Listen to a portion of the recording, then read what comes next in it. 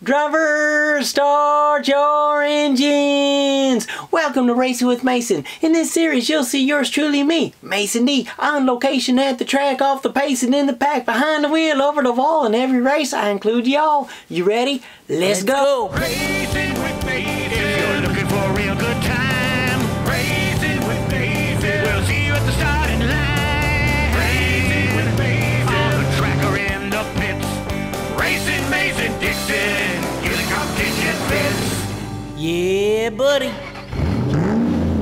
The Rockford Speedway in Rockford, Illinois is one of the upper Midwest elite tracks. It was in operation for 75 years and owned by the Deary family since 1966. But when the family matriarch Jody Deary passed away at age 97 in 2022, their kids decided to give it one last season. And that season is quickly coming to a close.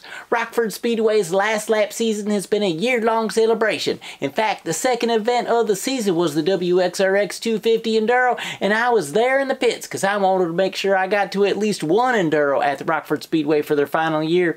And then I was happier than a squirrel in a loony bin that I was able to go to the famous Goblin 250 Enduro in their final month of the season. It's a Halloween season tradition one final time. Let's go trackside with our Midwest racing correspondent. That'd be yours truly, me, Mason D.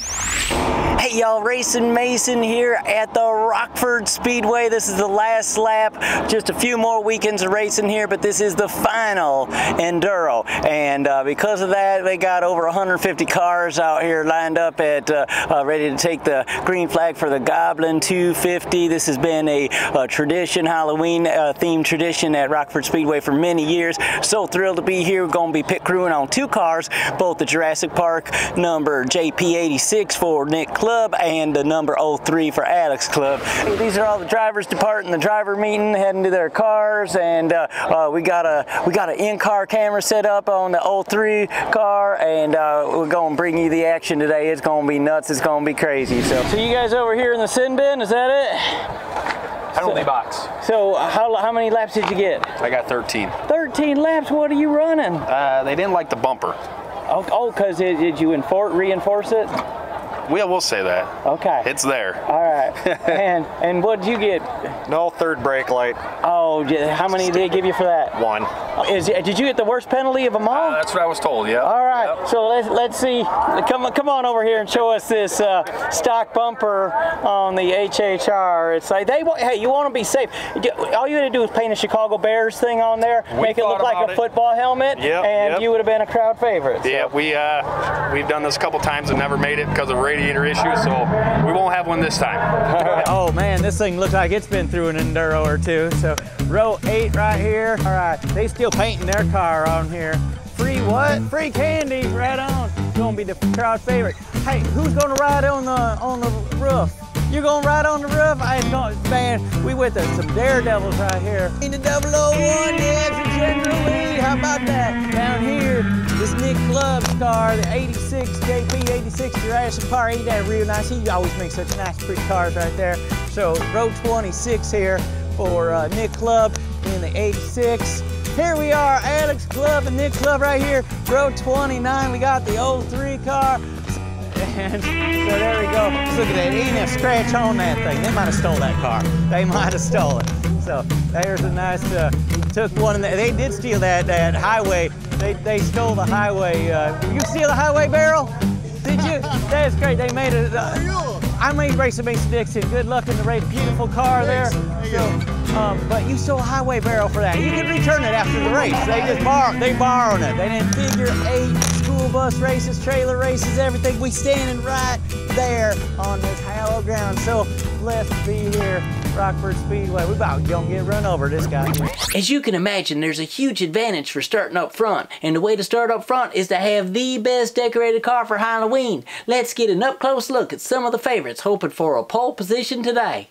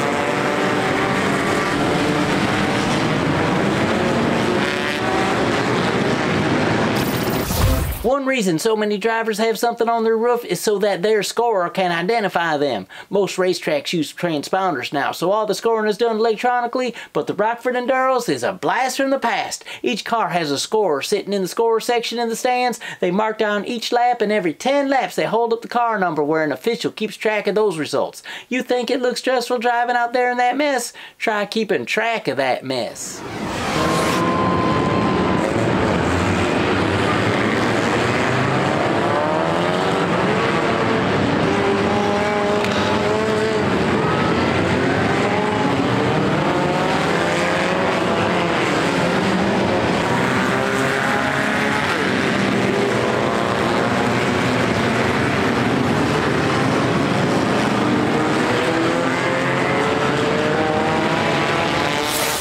Sometimes a car is stalled on the track and can't make it back to the pits. The jam trucks are there to push you back to safety, but sometimes the jam trucks can't even get through the traffic.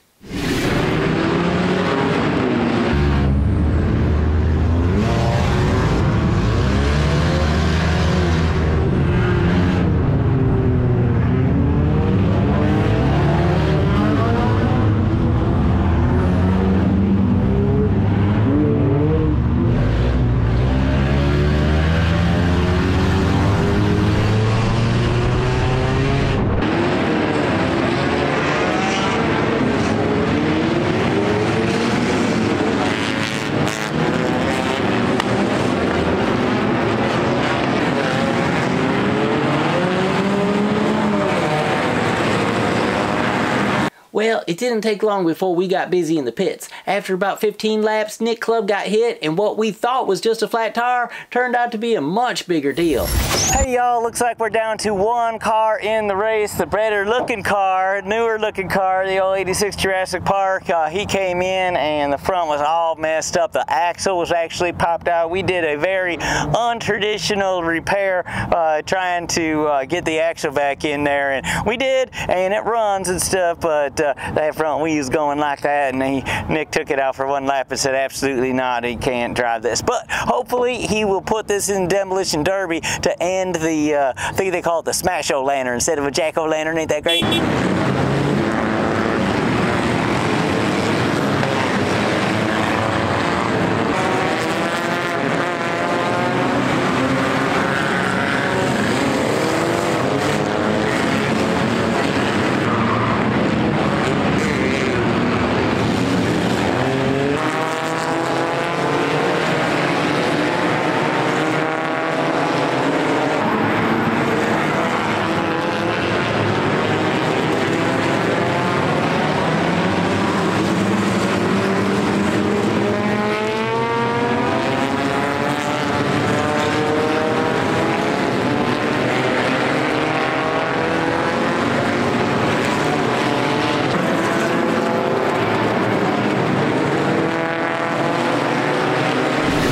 The good news was Alex Club was staying out of trouble.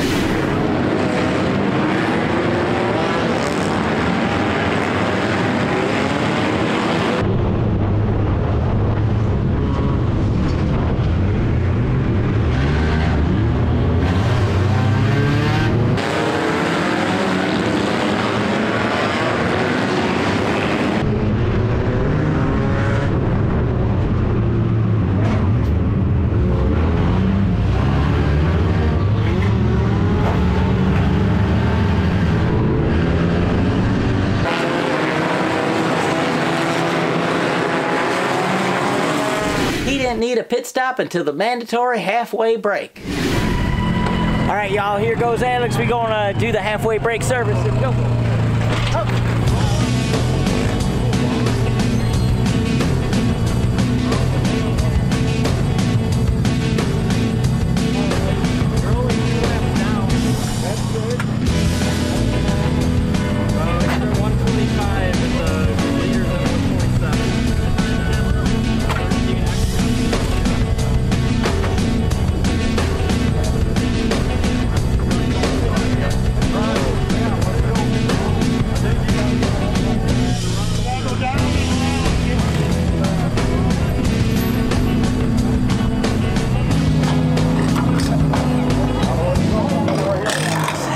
lot of repair continues behind us at the halfway break. They're cutting off bumpers, changing tires, everything. Alex is running real good. They said he's only a couple laps down, so they think he's running in top part of the order, so he didn't want to do a long stop, so we didn't even change tires or nothing, just put in a little bit of fuel, check some air pressure and all that. So you got about 10 minutes for the break, so these guys are doing some work. Man, we missed out so much of that first half of the race because trying to put Nick's 86 back together, but we 86 the 86 car, so we back in. Now this second half of the race real interesting. See, they pour water on the track to make it slippery, take the traction down, and then they cut off the back stretch and they use part of the figure 8 track to make a chicane in there, just like on the Charlotte Roval, where they have to do come off the oval and then cut in and out and stuff. So that's what they're doing here at Rockford. So that makes the second half of the race a lot more interesting, harder to drive, and Alex should exceed at that. So on the track or in the pits. Hey, I'm Ryan Newman, and you're watching Racing with Mason on POWERtube TV.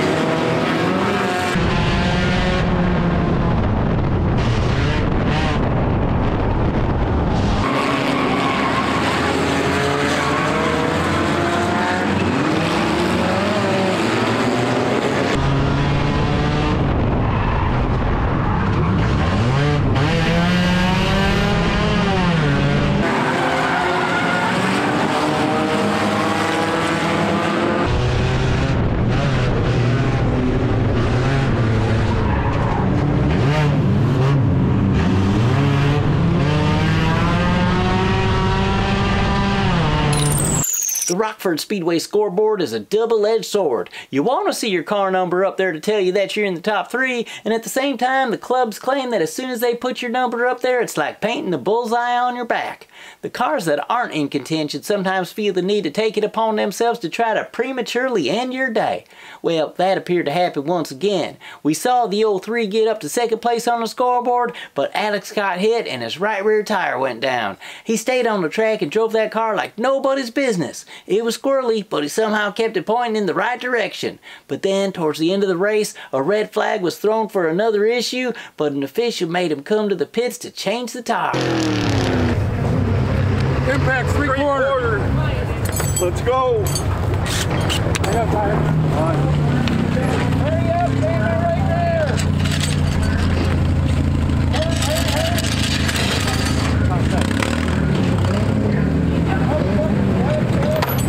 Come on.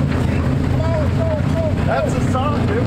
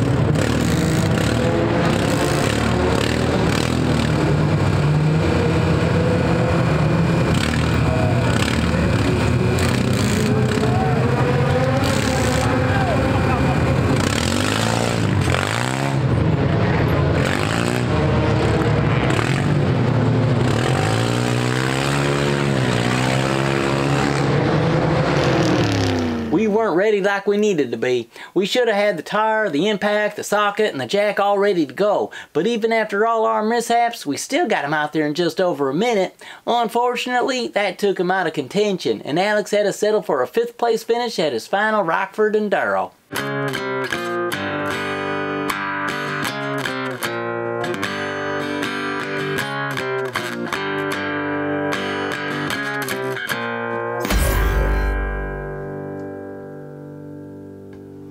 Moving up 6 notches this week is the song that's sweeping the nation. Here it is, Mark Dawson's brand new hit song, The Goblin 250.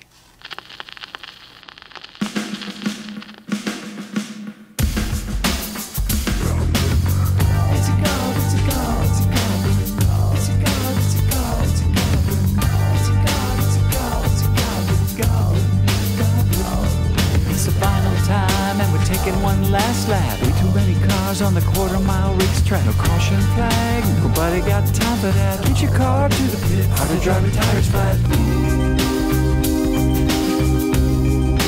Goblin, it's a goblin, it's a goblin, it's a goblin. It's a goblin, it's a goblin, it's a goblin. It's a goblin, it's a goblin, it's a goblin. Goblin, goblin.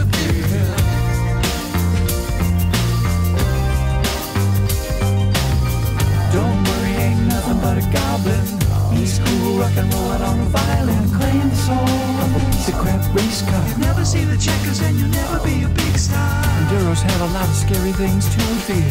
Don't look back, they're filling up your rear view mirror. It's a haunted track, don't you ever go on Halloween. Wave a white flag and you're running out of gasoline. It's a goblin, it's a goblin, it's a goblin. It's a goblin, it's a goblin, it's a goblin. It's the final time and we're taking one last lap. Way too many cars on the quarter-mile racetrack. No caution flag, piece of crap race car. Get your car to the pit, hard to drive your tires flat.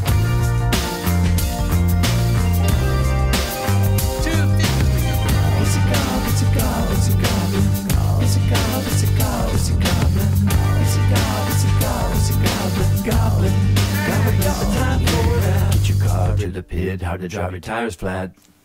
Well, folks, I usually try to make this show upbeat and fun, but there's just that terrible awful feeling when a track with so much history is closing up for good. The urban sprawl has swallowed up the entire area, and there ain't gonna be another racing season here.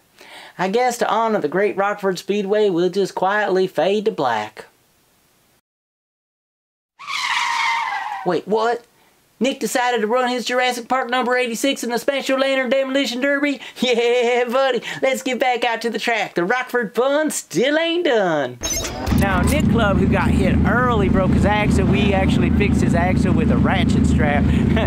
don't ask, all right? It's unconventional repair. But anyway, we were like, hey, you gonna demo derby it, or are you gonna like fix it and use the car again? And he decides he's gonna demo derby it. So right behind us are the cars getting ready to go out for the Smash-O-Lantern Demolition Derby. This would be a good time, man. I am so excited.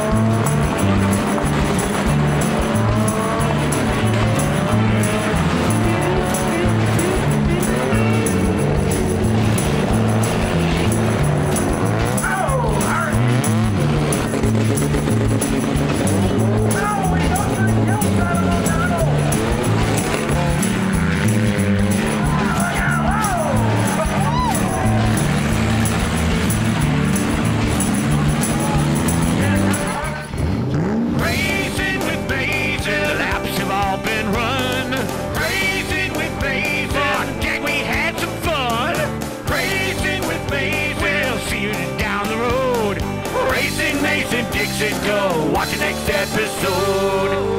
Hey buddy, let's go racing. Yeah, yeah, yeah. Yeah, yeah, yeah. Yeah, yeah, yeah, yeah, yeah. Yeah, yeah, yeah.